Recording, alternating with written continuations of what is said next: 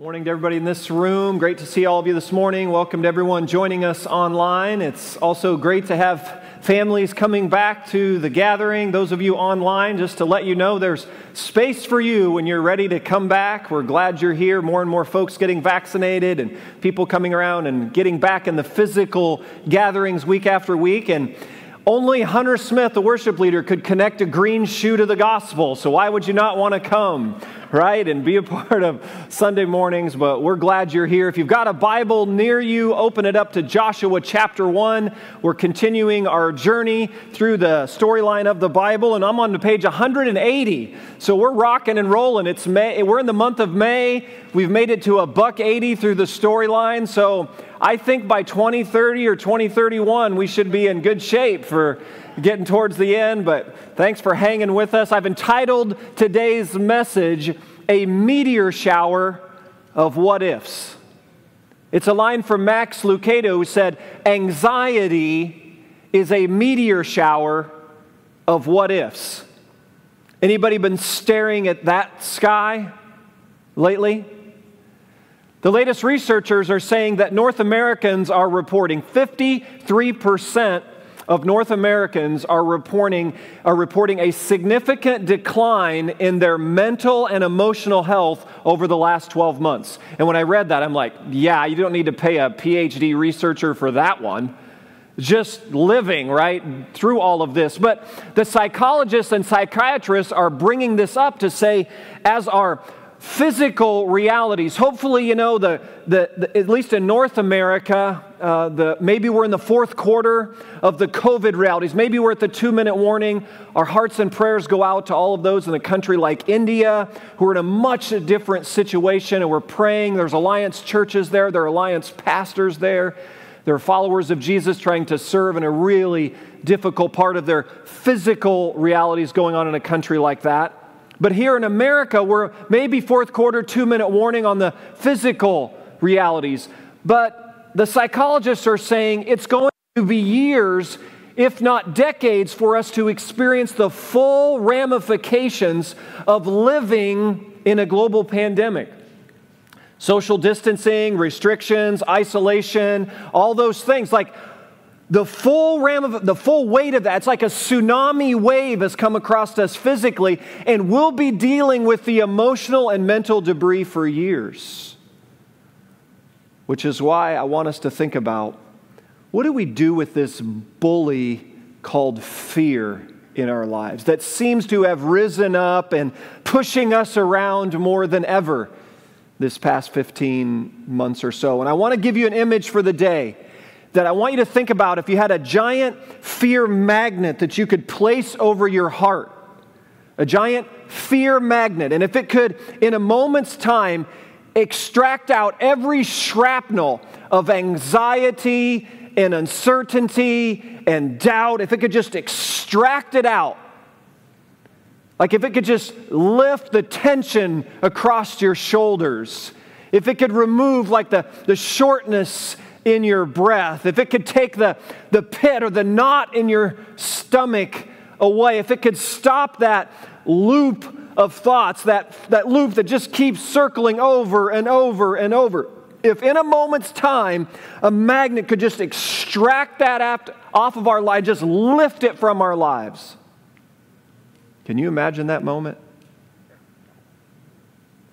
I've been watching a mini-series called The Chosen on the life of Jesus. Anybody been watching The Chosen? Hands up if you've been seeing anything on The Chosen. I commend it to you. You have to download the app called The Chosen. It's a mini-series on the life of Jesus. I think it's very well done. They had some really important scholars involved. I think they've done a great job with the storyline, the actors, the actresses. I think it's been exceptional. And so I've been personally, over the last couple months, I've been watching it, and then had the Simpson family join in last night. We started through episode 1 and 2. I've gotten through all season 1. I'm just into season 2.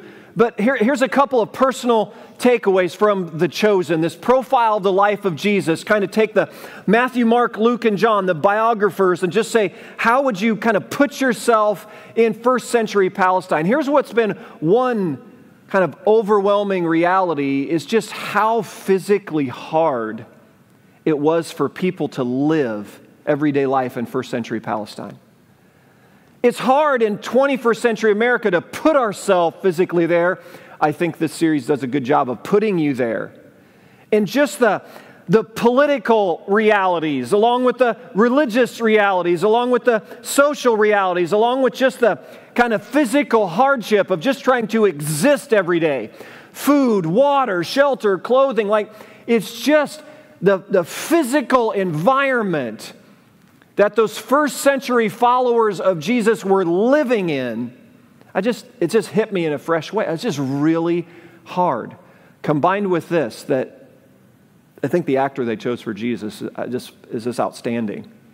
And the humanity of Jesus has just kind of hit me in a fresh way.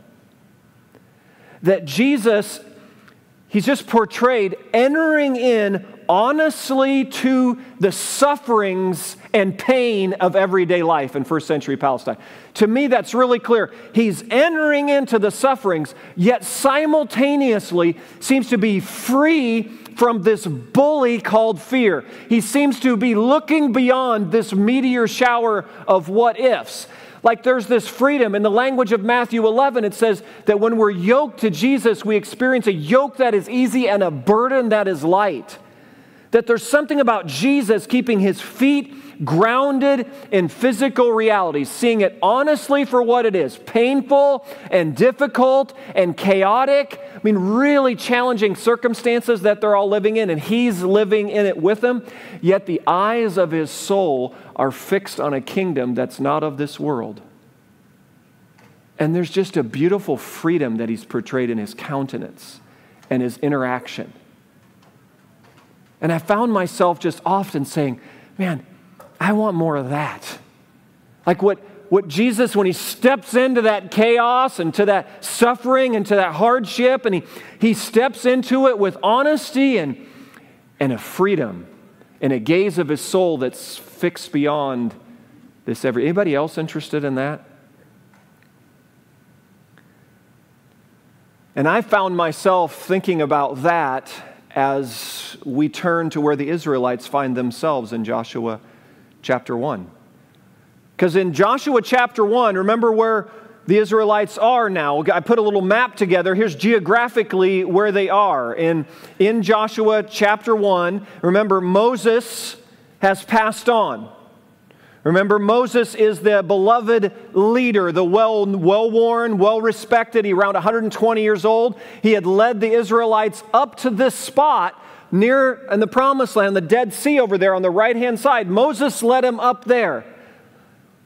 40 years ago, they had come up to this place, and they said, hey, it's time to take possession of the land. And remember, they sent the spies in, and 10 of the spies came back and said, you know what? The people there's a lot of ites. Hittites, Jebusites, Perizzites, Canaanites, all these ites, they're about as welcoming to us in the first century as the North Korean regime is to visitors in the 21st century.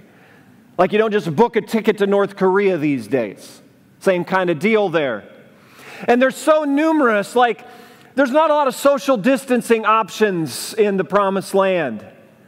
They're densely populated. There's a lot of them. They're big. They're intimidating. They're not welcoming.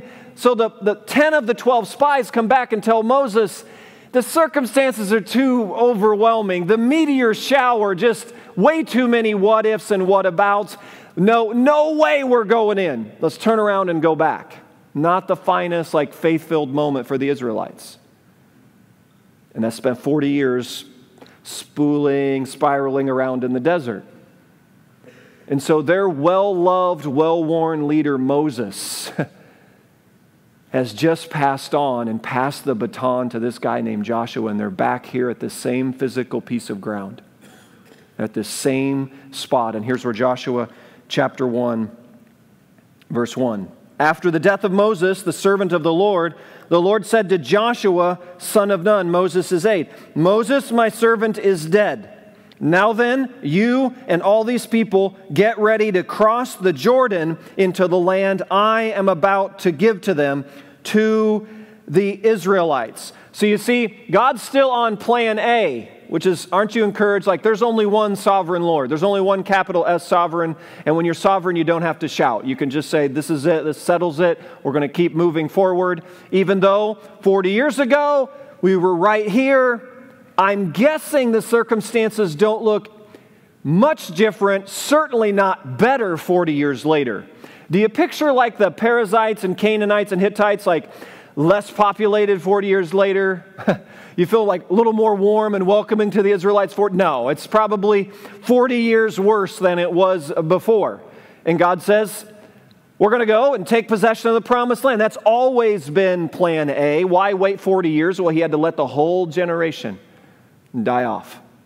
All of them, except for Caleb and Joshua. And now the baton goes. Can you feel this tsunami of fear and anxiety that has to be a part of this Israelite group? Like knowing their ancestors, the previous generation, the stories they would have heard. And now the baton, Moses is gone, and it goes to Joshua. And here's Joshua's like resume. His first 40 years of his life, he was a slave in Egypt. That's 0 to 40. 40 to 80, he's wandering the desert with all of them in the desert. So he now gets the baton at 80. And from 80 to 105, he leads the Israelites.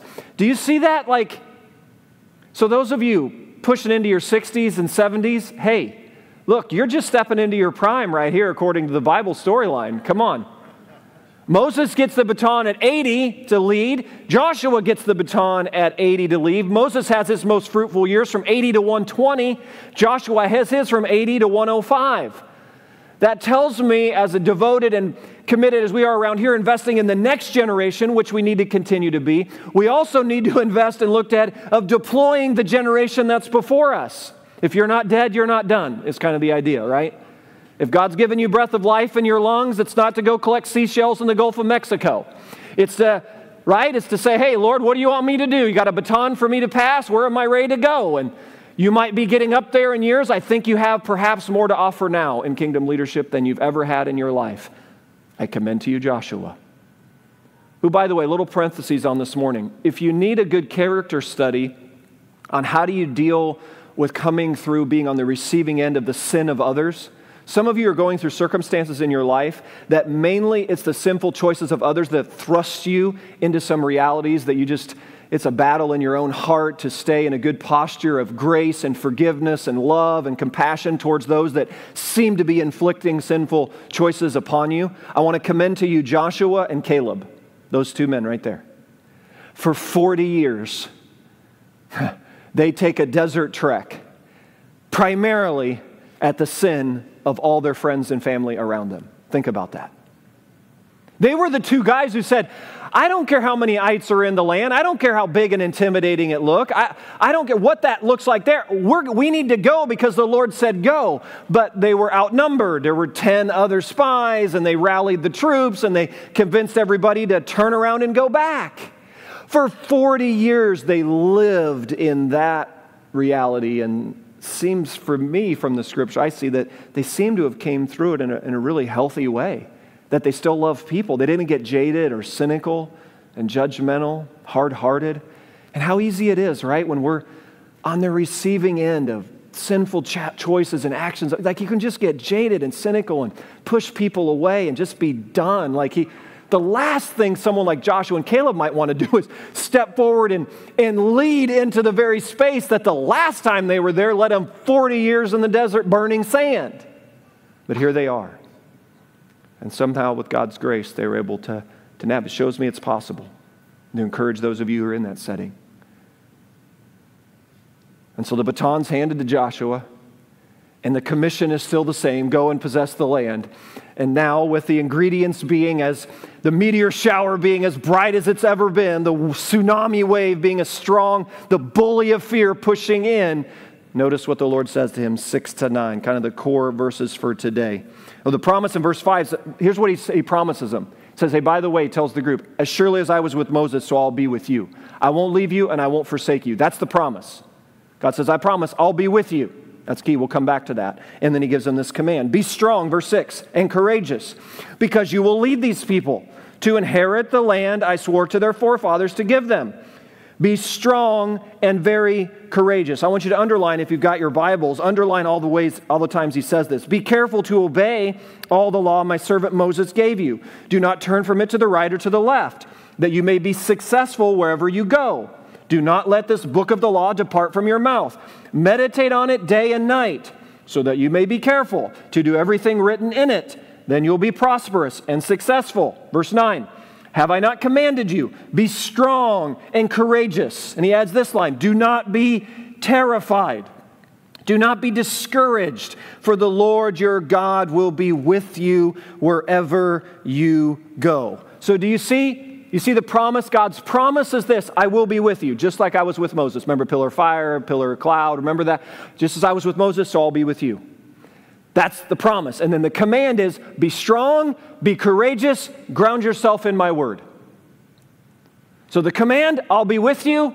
The commission, take the land, the promise, and then the command is, hey, be strong, be courageous, ground yourself in my word. Does it sound a little bit familiar than Moses' closing sermon in Deuteronomy 30 from last week, the spirituality of choice?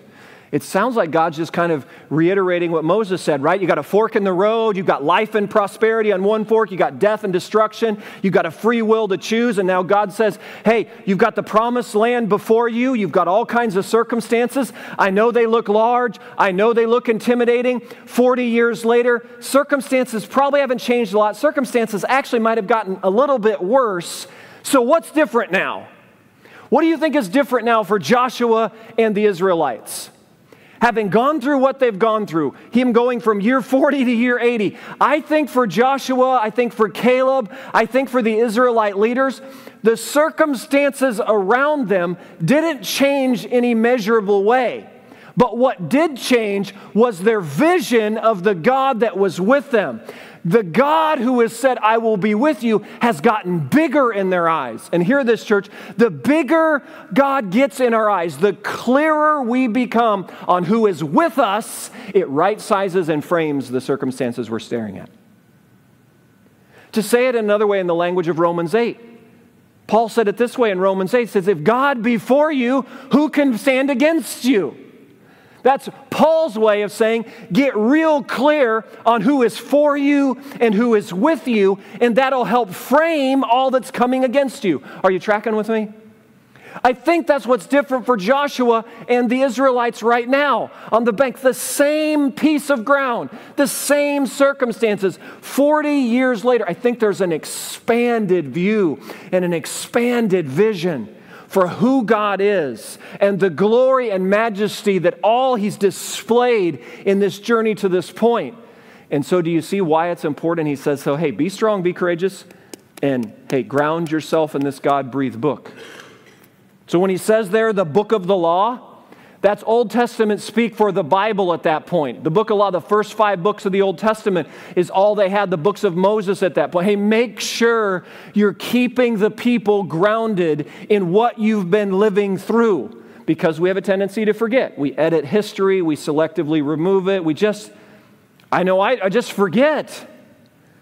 And God can kind of get a little bit smaller in my eyes. And so he says, make sure you keep the Word of God before them. That's why we hear, why we're reading through the Scriptures and we're plowing our way through this storyline, and we're going to keep doing it year after year. Why? Why do we do that in children's ministry and student ministry? Why today after church there's a group of 4th graders getting together with Kim and Brad and they're doing Bible basics to prepare them for student ministry? Why? Why is that so important? Because of this. Hey, Joshua, hey, the Israelites, you've got to remember. Do you remember? Keep this book of the law before them, because then you're going to remember stories like, do you remember when Abraham and Sarah, you remember when they couldn't have a child? You remember how they handled that? You remember when they took things into their own hands? Remember the Ishmael story? It's like, oh yeah, I remember that.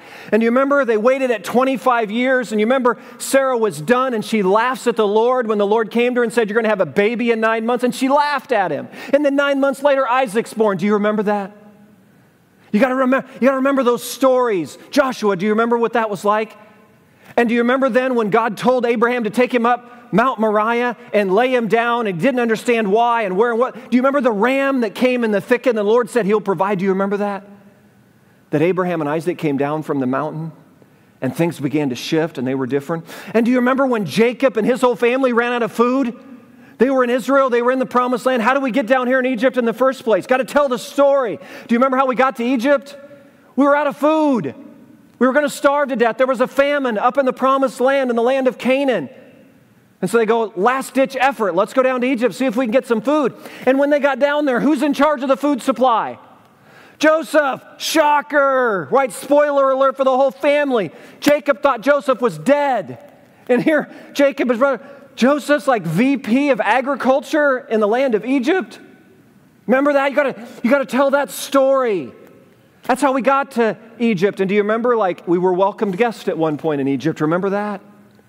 And then it shifted and we became enslaved laborers. And remember Moses? Do you remember they were killing all the boys, all the Hebrew boys that were born? And remember those midwives that saved some of the Hebrew boys? You remember they put him in a little basket? Remember he got rescued and he grew up? Do you remember Moses, the burning bush? Do you remember that? And you remember when we got to the Red Sea and Moses stood up and the Egyptian army was coming after us? Pharaoh had finally released his grips and then said, "No, I'm coming after you." And it was an uncrossable body of water here and it was an Egyptian army there. What happened? Remember? Moses stretched out and the Lord parted the waters and we crossed and then the body of water washed the Egyptian army away. Do you remember? Do you remember Sinai? And Moses goes up Sinai and the glory of God descends and he gives us the tablets. Do you remember? And then do you remember the golden calf? I better not forget the golden calf. Better read that one 2 or 3 times. Because you got impatient and you started making gods in your own eyes, take it into your own hands, do it in your own strength. Do you remember that? And you remember when Moses came down, his face was so radiant you couldn't hardly look into. Remember that? See, the more we ground ourselves in this God-breathed book, what happens, church? We remember, we get a larger vision and picture of who is with us. This God who says, "I will be with you." And the bigger he gets in our eyes, the more it reframes and right-sizes the circumstances. It's not that the circumstances are going to, in some significant way, shift. Most of the storyline for the Israelites has been circumstantial chaos.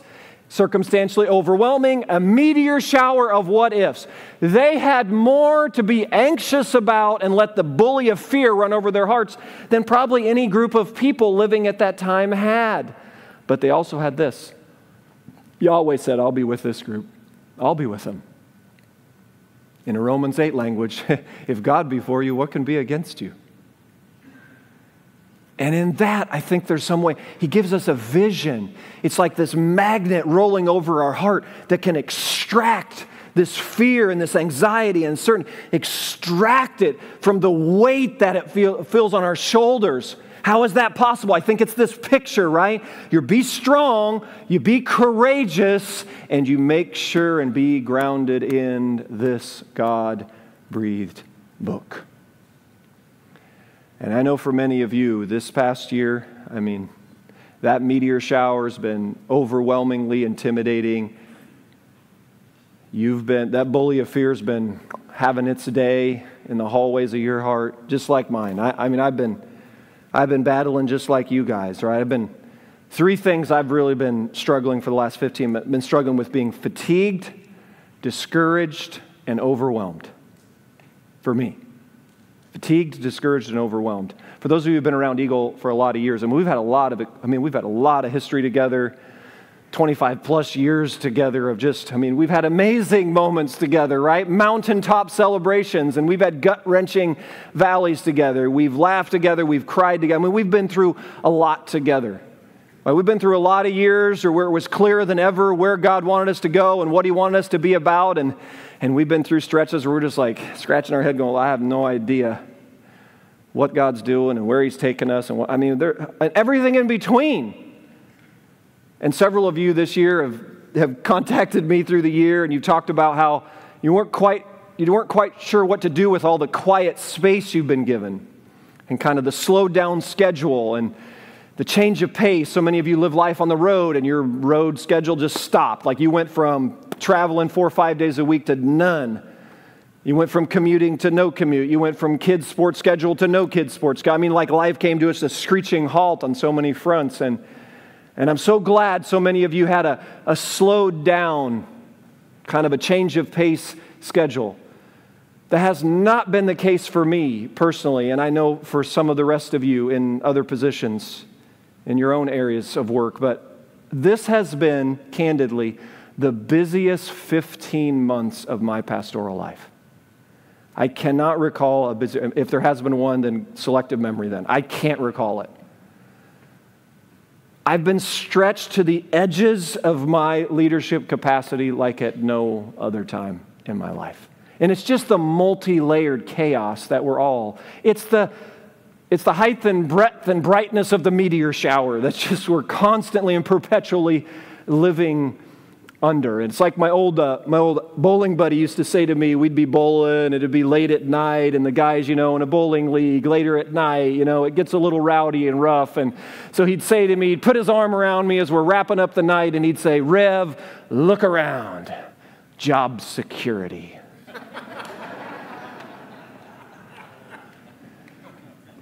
It's kind of felt that way, just the sheer volume of human need this past 15 months. Does anybody feel the weight of that?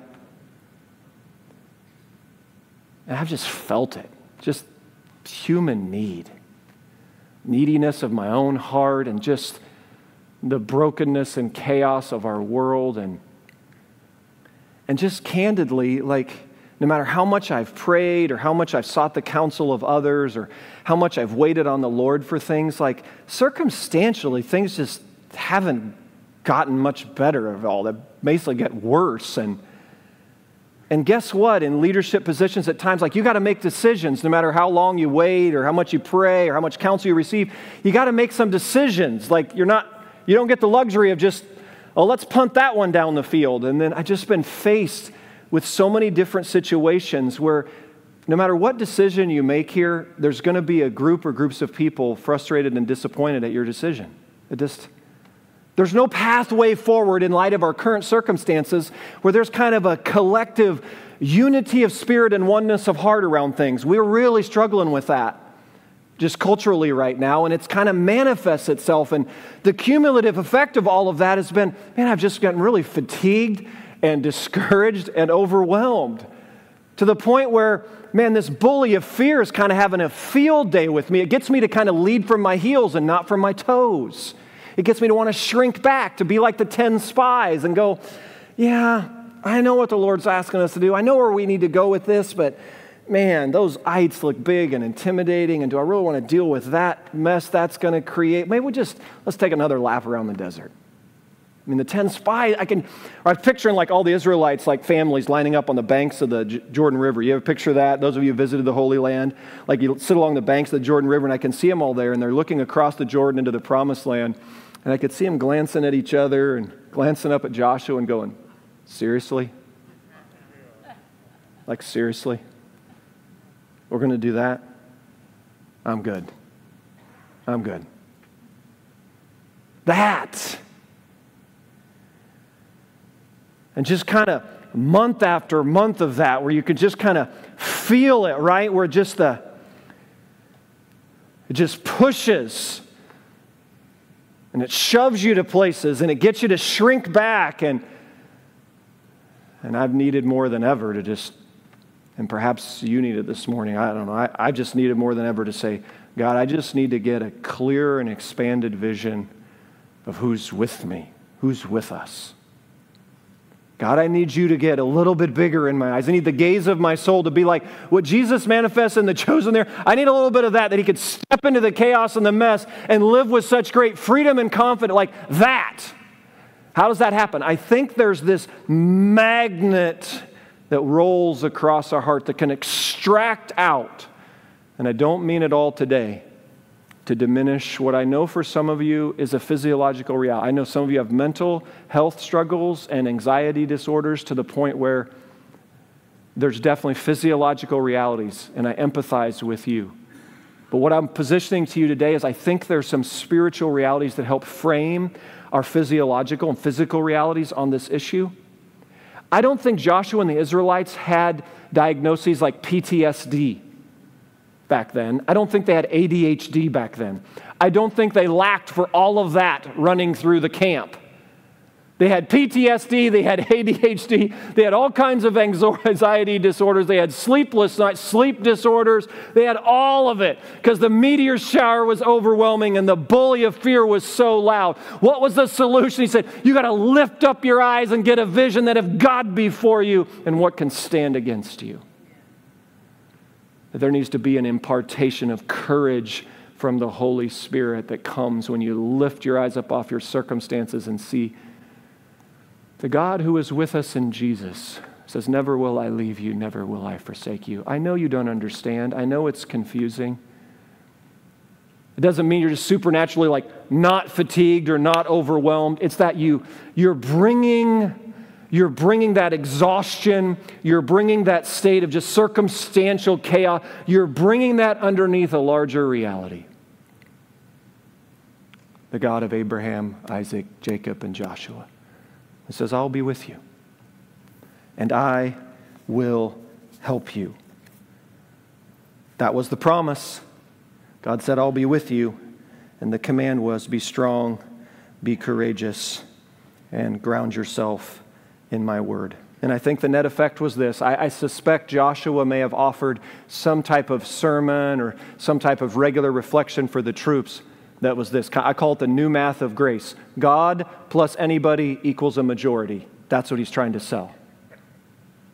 He says, I know you look overwhelmed. I know it looks intimidated. I know that they way outnumber us. And I know circumstantially it doesn't make a lot of sense. But here's what also I know. I know that greater is He that's in us than he that's in the world. I know that the Lord is the one who stands before us, the pillar of fire and pillar of cloud. I know that if God is for us, then nothing's going to stand against us. And that God says, get yourselves ready, pack up your bags. We are crossing the Jordan and we're taking the land. So God plus anybody equals a majority. You're the anybody. We're the anybody right now. And I know for me these days, that's a word I need to hear. How about for you?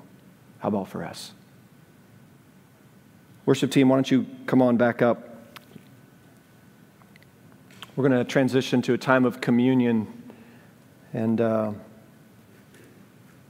I found myself all through this year kind of probably a year more than the last 15 months, probably exercising my spiritual disciplines more deeply than ever in my life, probably trying to stay more devoted and immersing myself here than ever, and my mind racing.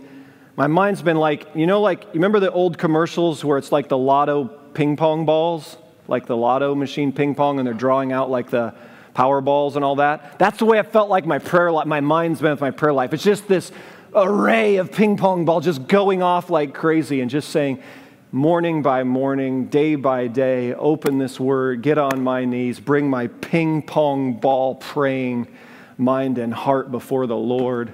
And a line like out of Isaiah 50. I've been anchored in this one for a while. Isaiah 54:5 says, the sovereign Lord has given me an instructed tongue to know the word that sustains the weary. He wakens me morning by morning, wakens my ear to listen like one being taught. The sovereign Lord's opened my ears. I've not been rebellious. I've not drawn back. That, Lord. If just a measure of that could be said in the midst of all of this, that's what I'm clinging to. And so, church, as we go to the communion table this morning, here's what I want to offer to you. Look up here. I want to offer this as the magnet of fear across your heart this morning. This fear magnet. I want to offer this to extract every shrapnel that you come in here carrying. Some of you have been staring at circumstances. I don't understand why they continue to loop around what they're I don't know. I've said I don't know more in the last year and a half than I've said in my whole life. Probably going to say it the rest of it. I don't know. But here's what I do know. These elements right here. This is the guarantee of what God told Joshua. As surely as I was with Moses, I'll be with you. Do you want a picture of how much God said, hey, here's how I'll be with you? Ultimately in His Son. Giving His body, shedding His blood to be with us. To come across our hearts, to reframe the meteor shower and to say, maybe today, church, this Jesus is get a little bit bigger in our eyes. To recognize who is for you, who is with you, who is able. Even if the circumstances don't markedly change, perhaps we in them could. I suspect that's what for Joshua was the case. And so if you didn't pick these up on the way in, this is the way we're doing communion these days. Someday we'll get back to the old ways of doing communion, but this is as good as we've got today with the COVID realities we have. And so there's some gluten-free options at the table in the back. If you missed it on the way in just a moment, after I pray, you can get up and go back and grab those. And then I'm just going to lead us in a brief prayer in a moment, just give you a little time in your own heart to settle and center yourself on this act of worship. And then the team's going to lead us in, I think, a beautiful song that'll help us meditate even more and reflect on it. But you don't have to be a member of Eagle to participate in communion here. You don't even have to be a regular attender. But the scriptures are clear. You need to be a follower of Jesus. Your heart's intent needs to be, hey, I want to honor the Lord, live for Him, confess my sin, believe in His heart that He's been raised from the dead, that He died on a cross, that. And if that's not been true for you, today you can pray that prayer, give your heart to Jesus, and take communion for the first time. That can happen for you today.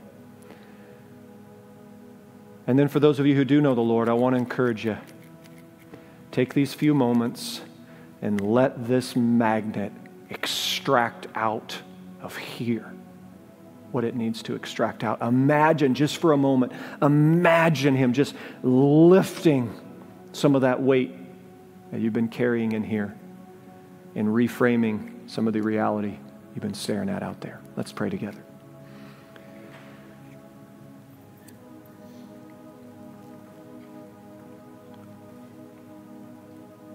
If there's anyone here or listening online and today's a day where you just say you want to confess your sin and give your heart to Christ for the first time in your life, then you just pray in the quietness of your heart, say, Lord Jesus, save me, forgive me.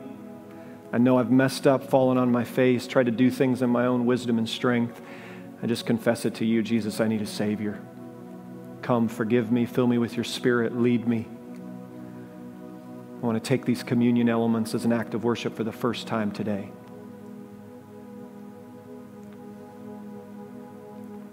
And then for others of you that have done that, you're here as a follower of Jesus, and man, you've been battling like I've been battling. You've been battling that bully of fear. You say, it's enough, it's enough. He's tired of him pushing me around. Just right now, just kind of open up that exhaustion, open up that overwhelmed circumstance, open up that uncertainty, and just say, Jesus, help. Breathe your courage, breathe your strength. Help the eyes of my soul, would they become enlightened right now to see the glory of the God who is with us and for us and able. God, just get a little bit bigger in our eyes today, I pray. Thank you for this representation of your broken body and shed blood. Thank you. It's such a picture of this. I will be with you. And we literally now get to internalize physically this reality that you are with us. We take these elements as an act of worship now in the name of the Father, Son, and Holy Spirit. Amen.